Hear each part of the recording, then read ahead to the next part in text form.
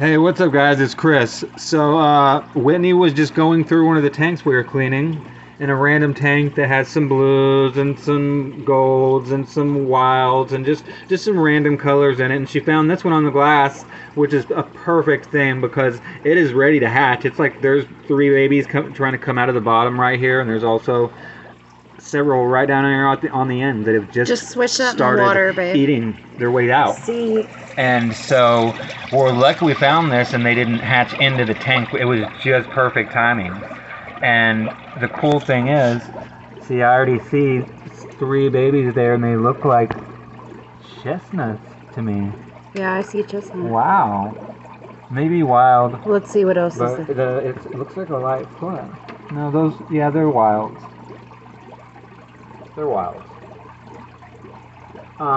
And then I just snapped this in half like this. And we didn't incubate this, none of that. This was just on the glass. And we're doing a little fossil, and I just snapped it in half and I'm swishing it around in the water. Swishing the other end around in the water. And if we get this piece of white foam right here and we put it underneath it, it'll actually make it where you can see quite a bit better. There's a clutch right here on the end that I won't want to get smashed, but now that that's under there, you can really see. And let me see for some freckles. It's looking like some either golds or chestnuts, but there's some dark golds if they're golds. I'm not seeing freckles though. And we have some blues in here and there. There's all different colors. There might even be a purple or two. I'm not sure.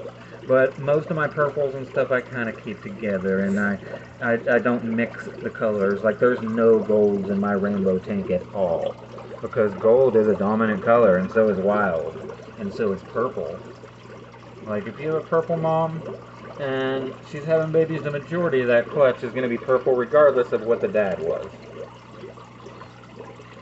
So we did zero incubation, nothing at all. We just happened to find it at the right time because we are diligent about cleaning our tanks and checking out things. And even though this was hidden behind a hang-on back filter, we were lucky to have seen it, found it, got it out in time to put it into a breeder box, because we want as little human intervention as possible, right?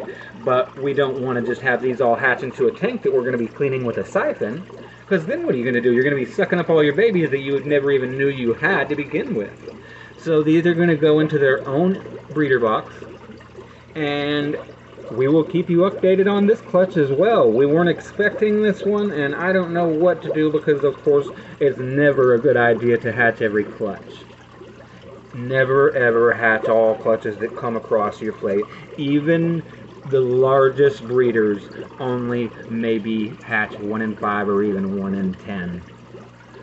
Everyone have a good day, and now I'm going to put these into the breeder box, give them their first meal, a little bit of snail snow. They love that stuff, and it doesn't foul their water, so it keeps them nice and healthy. It's just soybean hulls compressed. Alright guys, have a good day.